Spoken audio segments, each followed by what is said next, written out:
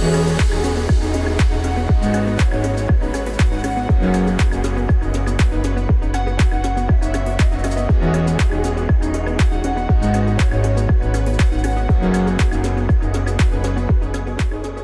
Thomas, before we came on camera, you were telling me about your career at Arthur D. Little. You have been with the firm since 1998 and leading the operations in the Middle East since 2005. To be for such a long time with a firm must be appealing to clients. Surely they appreciate longevity. Thank you, Hala. Before I explain to you why I am with ADL for such a long time, let me give you a very interesting anecdote of me getting rejected from Arthur D. Little before I joined Arthur D. Little. Oh, wow. During my MBA days, I was so intrigued by Arthur D. Little, first management consultancy in the world into innovation and technology. I went to their Melbourne office. I was rejected. Then I came to Singapore, again went to Arthur D. Little. I was again rejected. They told me very clearly that, Thomas, your hands are moving, your communication style is very distracting, so we are not hiring you. But we like you because you seem intelligent and logical, but we don't understand you. And I was really rejected. I'm sure this would come as a surprise to many. And what was your answer to that? So I asked a very simple question again, applying my logical mind, saying that you just said that I am logical and I am intelligent, but how can you conclude that if you don't understand what I'm saying? And you just said that you don't understand, right? So by then they decided, okay, they gave me an offer. I had a very, very tough probation period for around 3 months. And during the probation period, all I had to do is to ensure that people understand what I'm saying. And then I got an ADL and I then remained for 22 years now. Longevity, it's not something very normal these days, but 22 years running.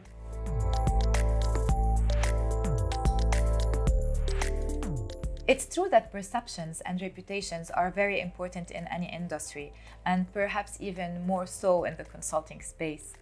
So Thomas, can you tell us more about how ADL started? Like the story of ADL from the very beginning. I don't think many people are aware that Arthur D. Little is the first consulting firm in this world. It started in 1886. It was started out of an MIT campus by an MIT professor, Arthur Dehon Little. We did some amazing projects in the very early days of Arthur D. Little. In 1911, we set up the whole research and development lab for General Motors in their premises. Arthur D. Little had 80 consultants supporting NASA for the first landing in the moon in 1969. Oh, wow. Coming to the Middle East, we started in the Middle East in 1950s. We had offices in Jeddah and Riyadh in 1950s. People may not know that we actually helped set up OPEC. Arthur D. Little developed the whole regulatory framework for the telecom sector in 1950s. We did the whole aviation sector development, the Ministry of Industry. All of that was done by Arthur D. Little in 1950s and 1960s.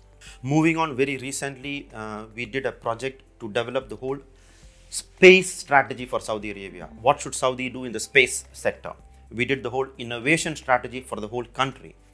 The public-private partnership regulatory framework that is just implemented, not implemented, updated, was completely done by Arthur D. Little, right?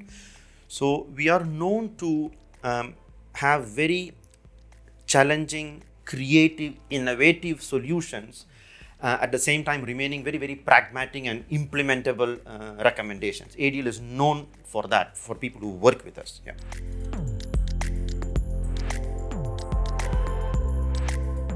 It's interesting that you bring up creativity in terms of innovation and solutions. When you speak about those things and how you approach them, what is the key competitive advantage for ADL? Let me give you a little bit on why Arthur D. Little and how we came into the Middle East. I have been in ADL for quite a while. I used to work in India, in Singapore, in Malaysia. Then I spent a lot of time in Germany and France doing consulting. And in 2006, I came to the Middle East. I started interacting with a lot of clients, and I was really disappointed because they said they had a very negative feeling towards consulting. They actually told me that the clients in the Middle East are not getting a good deal. The best consultants are remaining in developed economies like the US and Europe and Singapore and Asia, we don't get the best consultants. And I felt really bad because I was already a consultant for around 10 to 12 years.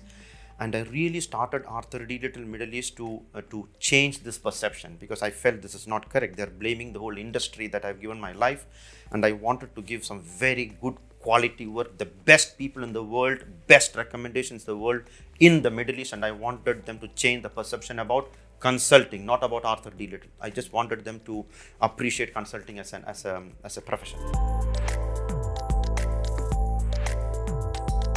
I guess this is the million-dollar question here. What sets ADL apart? 2 words: open consulting. Okay. What I mean by open consulting is, okay, first of all, we need to understand that consulting is a very premier service, right? The clients pay a lot of money and they deserve the best in the world, not what a consulting firm can give them, because they are paying the highest amount for a consulting engagement. They are entitled to what is best available in the world, not what a consulting firm can give them. So I think we have an obligation to look at what is best available in the world and give it to the client. We bring in experts, for example. And it may be very surprising to you to understand that some of my best clients today, I did recommend them to use our competitors, because there were specific projects in which I felt ADL is not the right party to do it, and I recommended our competitor. They worked with them, they were very happy. But a very interesting outcome from that is that anytime I tell my client that I can do a project, I almost certainly get the project, because they now believe that I can do it, and I again bring in the best people to do the project. Fascinating. Is this something that the Middle East continues to appreciate? Oh yes, the Middle East appreciates this a lot, but let me tell you some differences in the Middle East versus other economies. I don't think there is any region like the Middle East that gives a lot of importance to trust, right?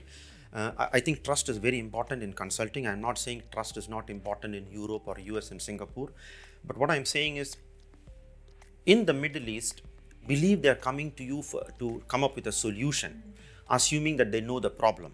But actually, that is not what is happening. We are actually trying to explore and understand the problem itself before coming up with a solution. And it is very important for the client to trust you as an advisor, for them to get very deep into the problems they are facing and agree on the problem before you get into a solution. But at the same time, when you work in Germany or in Singapore, the clients come with you with a problem. It's a little bit on a transactional relationship, right? I tell you a problem, please solve it for me. In the Middle East, it is trust-based. You are trying to explore the problem, and hence what I talked about, bringing experts, open consultants from the market to understand the problem, resolve the problem, give a very, very independent, objective answer to the client. This is very, very important in the Middle East, right? And we don't try to give solutions that the clients may be looking at. We may give very controversial answers, objective answers, and again, having external experts with you will make it very credible when you are giving tough answers to the clients, and trust really helps in such a situation.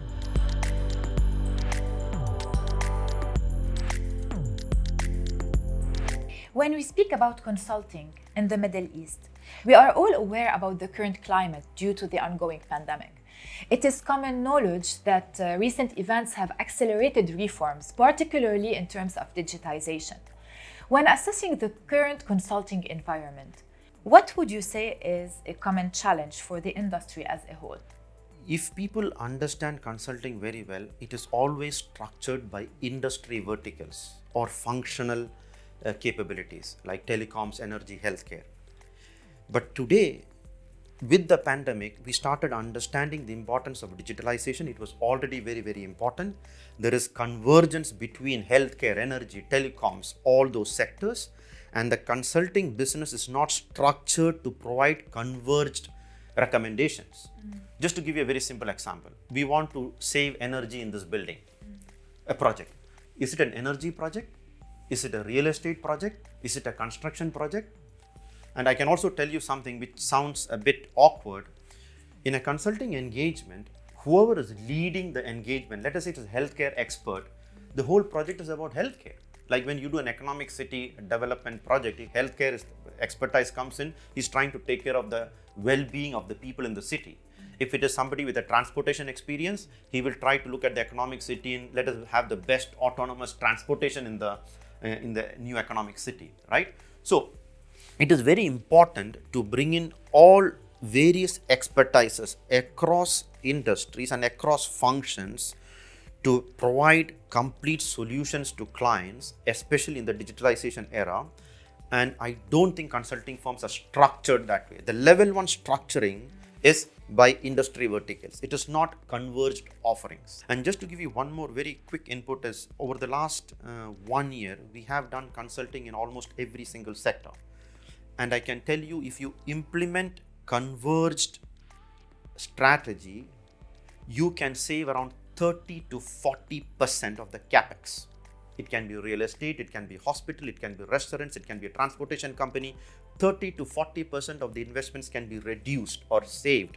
And you cannot come up with these outcomes or recommendations unless you have a converged expertise developing the recommendations for the client. So with this philosophy in mind and a clear vision led by ADL 4.0, where does ADL rank in terms of size and stature in comparison to others in the region? ADL is still a very small firm in the Middle East. I think our main competitors are at least 3 to 4 times the size of Arthur D. Little. For us, it is very, very important to maintain the quality, recommendations, the value system we have. And I was a bit worried in the beginning to grow very quickly because we may compromise our fundamentals and values that we want to hold very tight. But over the last 3-4 months, I did realize that there are some very good partners in competing firms who like ADL values, right? I'm not saying they have good or bad values. I'm just saying it is different. ADL values and the values of other consulting firm seems to be very different. And I have identified some very, very good partners with very good competitors aligned with ADL values, and they have moved to Arthur D. Little. So I have now found out a mechanism by which you can bring in people from competing consulting firms, extremely successful people, but maintaining the value system that we have. And now we are growing. We have tripled in the last 3 to 4 years, and we will again triple in the next 2 to 3 years. And our clients are asking for more of Arthur D. Little. They said, we love ADL, but we know you are small. They wanted us to be bigger. And I'm actually going in that track. So we are small. We will be big very quick, maintaining the culture and the values.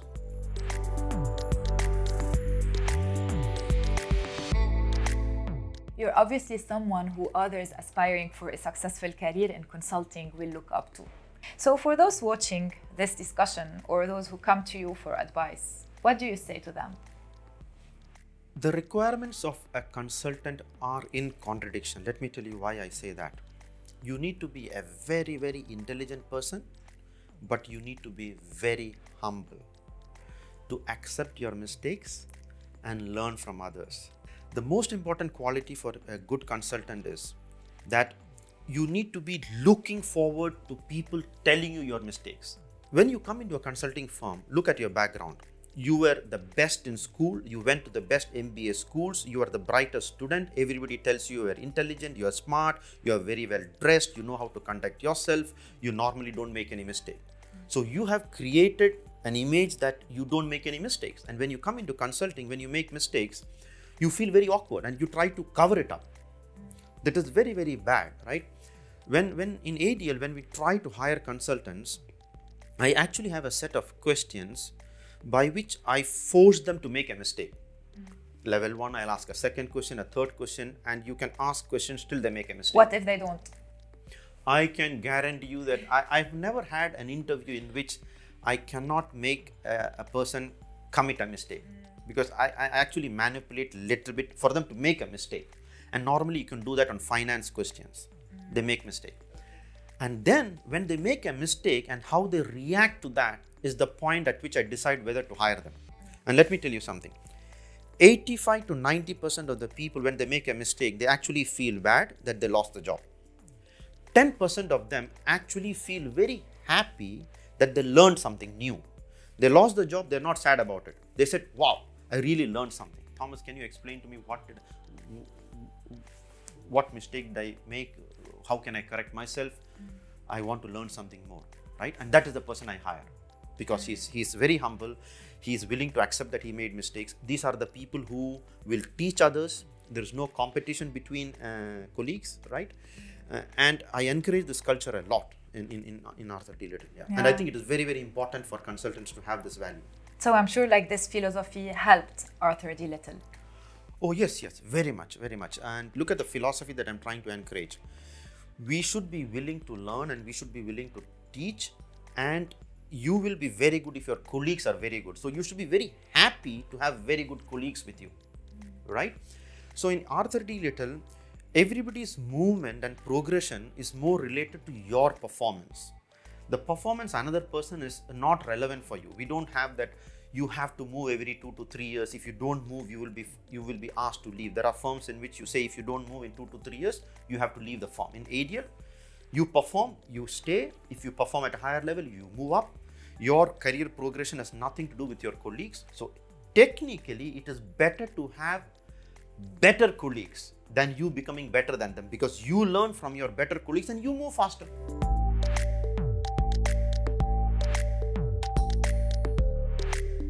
You mentioned team spirit, and this is something that is very important. With any team, leadership and direction are important. So in your opinion, Thomas, what makes a good leader? Again, I will give you a very simple answer.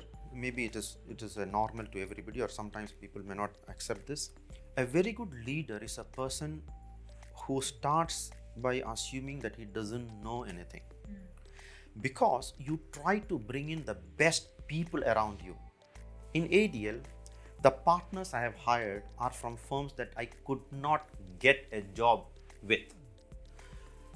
The schools I go and bring in consultants from are the MBA schools I could not get an admission. So I'm trying to bring in people who are much, much better than me. And I think that it's a very good quality to have that in a leader, because normally people tend to say that the leader has to be better than others. That's why you're a leader. No, completely wrong philosophy. You assume that you are the worst in the lot and get the best people into the company, and that is the only way the company will become better and better. Second very important criteria is you have to be very non-hierarchical, very flat organization structure, very open to people to come and criticize you. Because look at the contradiction, right? When we hire people, we try to bring in very, very intelligent people, but then you tell them what to do. That is not correct, right? Because if you believe that you're bringing very good people better than you, then you have to give them some freedom to do what they like. Because if you try to control them, then you're trying to make them look like you. And you, in the beginning, I said, I'm trying to bring people better than me, right? So you should allow them flexibility, right? And you should allow them to make mistakes and help them when they make mistakes. And it's a very entrepreneurial, flat structure with amazing people around you. And one more very important component is about ethical behavior, right? Because as a human being, all of us are actually very, very ethical. Almost 99.9% of the people are ethical. You start behaving unethical because of that is what you believe the leader may be indirectly telling you. Thomas, you may have to give a recommendation like this because the client is asking for this, and you believe that you will lose business, and losing business, the leader doesn't like it, and I start becoming a yield to that. No. If the leader is very ethical and he encourages ethical behavior, even if the company collapses, Arthur D. Little collapses because of ethical behavior, I encourage that. I'm really enjoying this discussion, but here comes my last question. What would you say is the most important philosophy that guides you as a leader and as a professional? I may be repeating some of them because what I told you, some of the most important things for me to start with. Again, I have to repeat that. Get the best people around you, right? I always do that. Yeah? The second very important philosophy is that I never ever sell something that I will not buy as a client. Again, I'm repeating. So if you come to me, say, Thomas, I want you to help me in doing something, and I come up with a proposition, then I put myself in the client's shoes.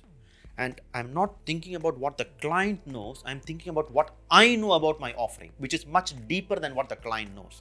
And then I think with all the knowledge I have about what Thomas is offering, if I was the client, will I buy it? And if I will buy it as a client, then I will sell it. If not, I will never sell it if I will not buy it. It actually puts pressure on you to give the best in the world for the client, not what is in Arthur D. Little. Because when I'm offering, I know what I'm offering. Is it the best in the world, or are there something better outside there? Then I will package it all in the whole package. That is why the OpenConsulting, digitalization, all of that comes in the picture. We structure the whole engagement team with the best people in ADL and the best people outside ADL. And now as a client, I would have 100% bought it. And that is when I sell it. If you follow this philosophy, having the best people, everybody around you should be better than you. Allow them the freedom to learn, teach, give pragmatic, ethical recommendations. And you will sell it only if you buy. I cannot imagine how a client will not get an amazing outcome from a consulting engagement, right? And all of this again is going back to my very initial answer I gave you, that I was very sad when the Middle East clients were very skeptical about consulting, right? They felt that we are not getting the best. And if you follow this logic, I think everybody should follow this logic. Middle East will have the maximum value and they'll be so happy about consulting as a profession versus having a negative view about consulting. Thank you, Thomas. It was a pleasure. Thank you very much, Hala. Very good.